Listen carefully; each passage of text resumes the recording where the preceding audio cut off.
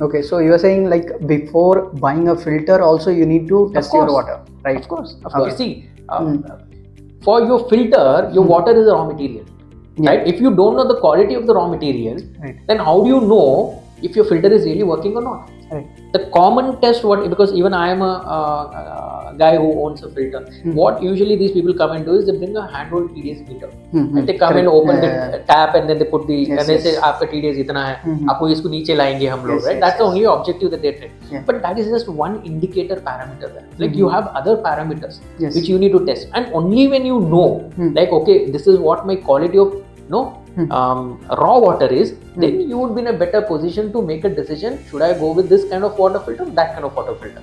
I'm not talking about brands, I'm talking about the combination. Do you need RO? Do you need RO plus UV or only UV or UF? Whatever it is. You need to know the raw water quality first. Got it.